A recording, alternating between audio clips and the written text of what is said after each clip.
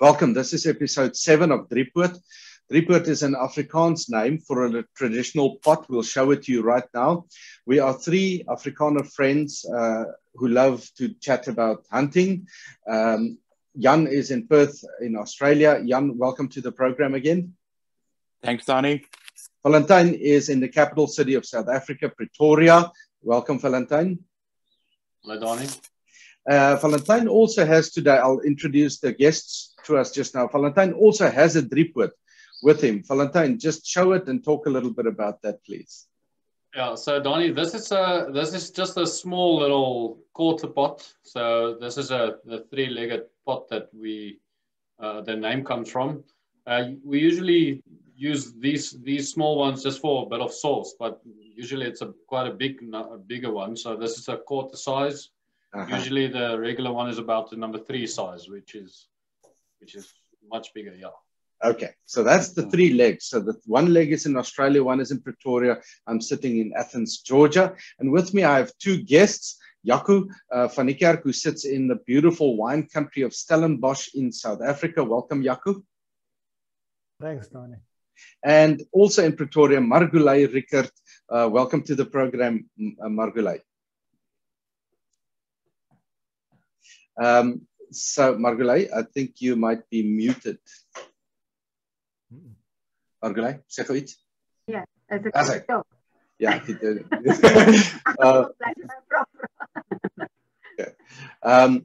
Jaco is going to talk to us today about some food, not the Driepoot specifically, but about food. But first of all, today we will discuss children, especially poor children in South Africa, and a beautiful project in South Africa that combines hunting and giving to poor people in South Africa. The program is called HelpHunt. Now that is an Afrikaans word which translates into English into HelpHunt. So hunters who help. Margulay, will you please, and I know all of us, English is not our first language, so you must bear with us, specifically also with Margulay, who works in Afrikaans every day and all day. But please give us some information about the HelpHunt project. Thank you, Donnie. Yes, Solidarity Helping Hand started the HelpHunt initiative in 2018. For the past 4 years, we were supported by the public, especially hunters, and we were able to distribute more than 30 tons of venison right over the country. So yeah, it's a nice initiative where we help minder bevoorregte needy children. Yes. Needy children. Children, yes. Yeah, needy children, especially toddlers. 2 to 6 years old. Yeah, so it's a great initiative. So the hunter goes to the hunting field, and I think we all know that we want to hunt extra game, and the budget doesn't always allow it. Sometimes our wives don't always allow us hunting extra, but now we can. Now we can do that. We can hunt extra. The farmer also wants extra game hunted because he gets extra money, and that game gets given to Helping Hand. And you feed needy children. Is that right? Yes, that's correct. Give us some statistics. How many kids? Is it countrywide, national? Yes, please. Yes, it's a national project. So it's 8,000 toddlers over South Africa. Yes, and what's nice of the project, we did some research, and like for instance, a kudu can feed 40 toddlers for a month. Along. So yeah, okay. it's a nice project.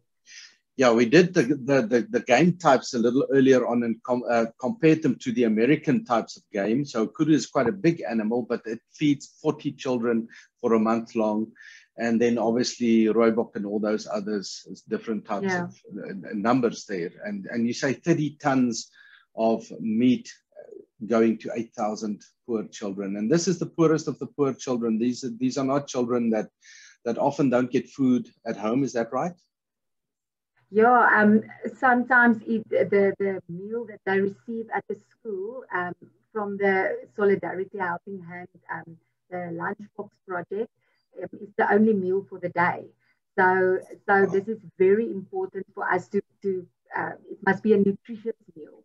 So there must be protein, there must be vegetables on that plate. So yeah, it's very important. Wow. Okay. For the public to help, they must go to the website, is that right? And make a donation, like people in Australia and America watching this program, they can make donations on the website, is that right? Website is helpyach.co.za. There's a button where you can make a donation, or if you hunt in South Africa, you must donate some meat. Yes. Yeah, so I think it's the easiest for the Australian and American viewer to just go and donate some money, because you also have costs to get the food to the kids, and that will help Helping Hand to do that. Yes. Thank you very much. What a wonderful project. Our viewers are encouraged to support. We will put the website down again, helpyach.co.za. It's not easy to know how to spell helpyach, but we will put that into this description. Jaco. So Jaco is a guy who took tourists onto the beautiful Orange River, where he had to feed them properly, and wonderful meals with little equipment, no kitchens available. Jaco, so tell us a little bit, how long have you done this, and a little bit more detail about that, please. Donnie, I suppose as with all outdoor things in South Africa, grew up spending a lot of time outdoors, and then ended up guiding on the Orange River for about 2.5 years. Took people on river trips downstream in the Richtersveld, a very beautiful desert part of our country, on 4 to 6 day trips. And the only way to cook for your clients is on an open fire. So necessity dictates how you're going to cook for them. Middle of summer, it's about 45 degrees centigrade. I don't quite know what that is in Fahrenheit, but yeah, I think it's 115 degrees in the shade. So you come up with some creative ways of making food. Yes. So specifically for this program of Donnie, he asked me to help him just show you guys some food, how to prepare food when you go out hunting. In other words, you don't want to make a lot of fuss. You just want to have something that you can do on the coals while you're braaiing your meat that you just killed during the hunt. So to that end, should I do a quick demonstration? Please demonstrate for us. This is just a cabbage that we cut. I just did it a while ago for Donnie, but I'll show you guys again. We just cut it nicely into a cross shape into the top of it, so you can open it up. And then we put as much Marmite as we can fit in there. Now, Marmite, there's a lot of debate about this, but Marmite is really, it's a thick paste of, I don't know, black stuff that's good for you, and it tastes lekker. So that's about as much as I'm going to say about it. Yes. So we push it in there, and we push it in with our hands as deep as we can into these leaves as well. You know, as you flake the cabbage, you can push it in everywhere. And then some brown onion soup. Okay. You add a lot of you can empty the packet out into it, and then just add that into the mix. That serves to absorb some of this natural juice, the juice that's inside the cabbage itself, giving it a nice flavor. So then we would typically wrap it in 2 runs of tin foil, and the idea is you don't want any of the juices to seep out. So we want to wrap it in one direction and then flip it over, grab some more tin foil, and wrap it in the opposite direction. So there's where I folded that one. Now I'm just going to wrap it in the opposite direction. That means any juices will be kept inside. And once I've made a nice ball, it's ready to go onto the fire turning every 5 minutes for at least half an hour, depending on how hot your fire is. If it's I don't know what kind of wood you guys have in America that you can braai with. If you do it on charcoal, then I suppose go a little bit longer. So then I suppose 35 to 40 minutes. You can feel when it starts getting softish, then it should be ready. When you open it, be sure to open it inside a bowl like that, so that none of the juices seep out. So you want to then open the cabbage in the bowl, chop it up and serve it hot. You don't want to have this when after it's cooled down. So make sure that you time it nicely to be ready with the food itself. Jaco, show us the product Marmite, please, so that it is available in America. There are lots of South African stores. Also, a chain called Kroger has an international island. I do believe. Yes, thank you. Show it nicely there. Jan, what is the Australian variation of Marmite? It's called Vegemite, but it's got a sweet taste to it, where Marmite's got a salty taste to it. And as far as I can remember, it's just a vegetable extract. It boils down all parts of vegetables and still only the paste is left. Okay. So if you like a salty or a sweet version of that cabbage, you need to pick the right one. I think you guys might have several products, Donnie, that you can pick from. Yes. Bovril, etc. Yes. Jaco, and so you said about half an hour and then it'll be ready. Yes, yeah. Chop it up after half an hour, serve with a bit of salt and pepper, and off you go, 100%. I know some American hunting friends are going to do this, definitely. Healthy also, not just meat every day. Valentine, it's good to come back with a little bit of vitamins in the body too, But it's after a long hunt. It's at its best when had with a little bit of red wine, especially red wine from the Stellenbosch area. This is a bottle of Cinsault of a friend of mine, Gavin Brevet, Raats, the B Vintner. So to be found on the internet as well. But South African wine, any South African wine is brilliant to be had with this dish. Excellent. And that too, you can get in the island at Kroger. You can get South African wine. So go out and get some wine from the Stellenbosch region. You will not be disappointed. Okay, thank you so much for that also. We are now switching over to suppressors or silencers. Jan, what are they called in Australia? Silencers or suppressors, or both those names? Donnie, both the terms are used, but unfortunately it's only theoretical because we can't own silencers or suppressors in Australia at the moment. It's forbidden by law. There's a very selective group of people that work for the government that can own them, but they all need to be serialized and registered, and it's a heap of paperwork, and it's just a general pain in the backside to try and get hold of a silencer around here. I think the guys are probably influenced by sort of the Hollywood version of what people think a silencer is and can do, unfortunately. I think there's many advantages, and maybe Valentine can tell us a lot more about that because he can actually own them and use them and probably have some of them. Yes. Valentine, tell us all about the situation as far as silencers go in South Africa, please.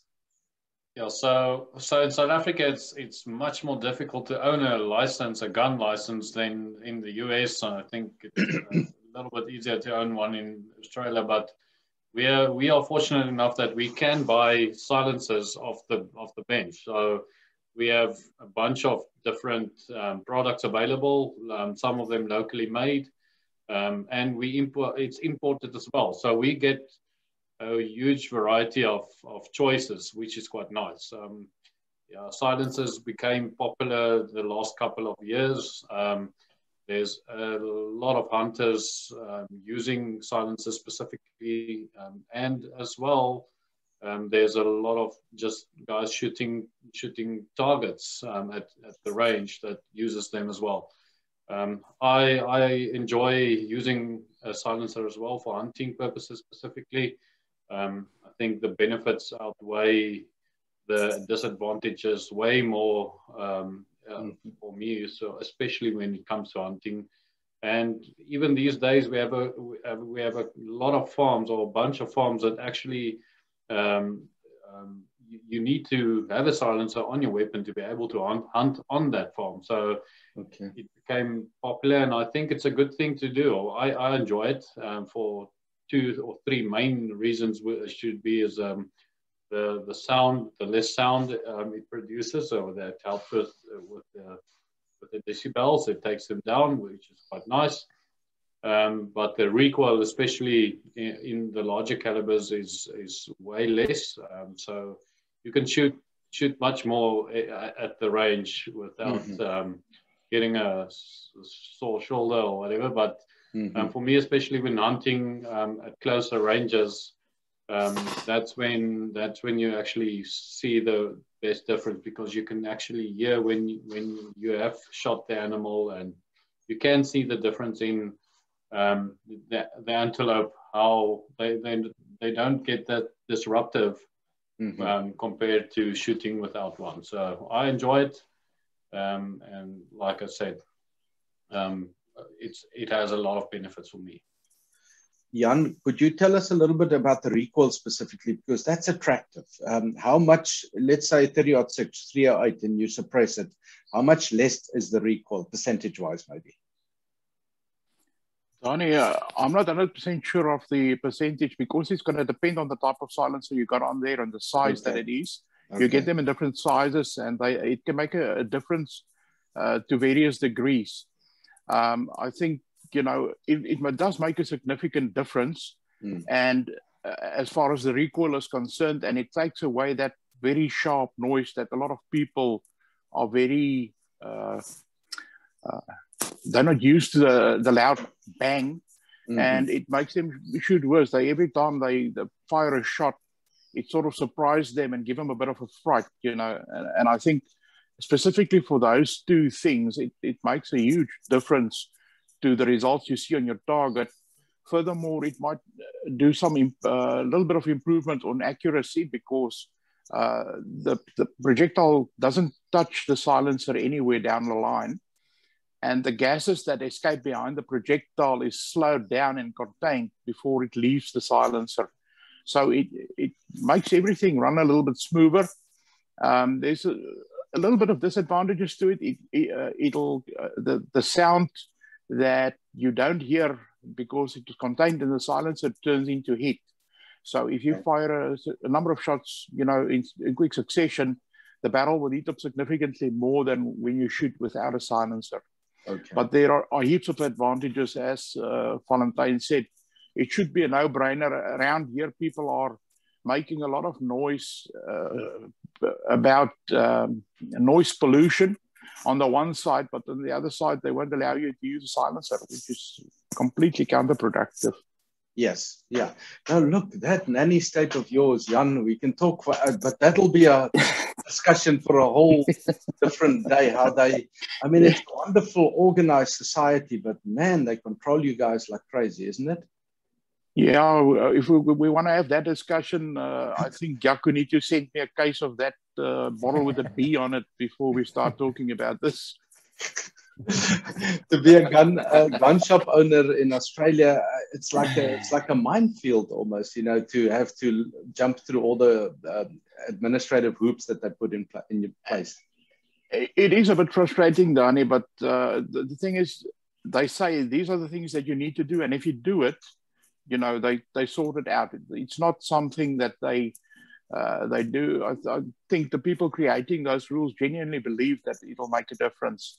Unfortunately, a lot of the people that I think that make the rules are not experienced shooters, and they don't have all the practical experience that will help them make better decisions. That's make more logical sense to a shooter with years of experience. Yeah. I do want to come back to you, Margula. You better get your English in line. You have shot one of the most beautiful antelopes in Africa. Tell us a little bit about that, please. And then second, tell us about which animal did you shoot? Yes, Donnie, I was fortunate enough to go on a hunting trip with 2 of the project's ambassadors. One of them are the well-known rugby player Bakkie Botha. So Yes. he helped me a lot. Yeah, and I shot a kudu with a 270 blazer. Yes, Wow. yeah. Okay. It Now, was a great experience. wow. So, I mean, all of us here would love to shoot kudu with the blazer 270. It's, I mean, I have maybe, Jan, do you have some blazers in your shop? I do have one at the moment. Ah, you see how exclusive that is. Now, the Australians will know Bakkie Botha, but the Americans do not. Now, if you can imagine a 260 pound, 6'8" world famous rugby player. That was almost the guide that Margulay had. And the other one was this famous singer. Is that right? Yes, Adam Tas. Adam Tas. Also a local singer and songwriter, yes. Yes, and they are the ambassadors. You cannot ask for better ambassadors for a wonderful project such as your project. So that is wonderful.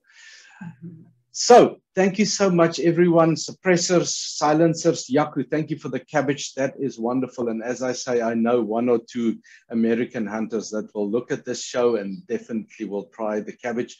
All the best there down in Stellenbosch in the wine country. Have a lovely time. Thank you, Donnie. Margulay, all the best with the project. I hope that everyone that watching this program will consider donating to the HelpHunt project, Help Yacht project, and may it go from strength to strength. Thank you, Donnie. And the regulars, I'll see you next week. Jan, there in Perth, have a wonderful day. Thanks, Donnie. I just can't say goodbye without commenting on that lovely folk art behind you. Those 2 star-spangled banners look really nice there. Oh, thank you. It was Memorial Day in America. Monday, we celebrated fallen soldiers, so it was flags and so on. So I dusted off my standard 6 woodworking skills and made these 2 flags. Wow. So thank you for mentioning that. I wonder what grade prop would have given me for a standard 6 woodwork project. But anyway, Valentine, Capital City, Pretoria, thank you so much for sharing your thoughts on the silencers today. Thanks. Nice speaking to everyone today. Speak soon.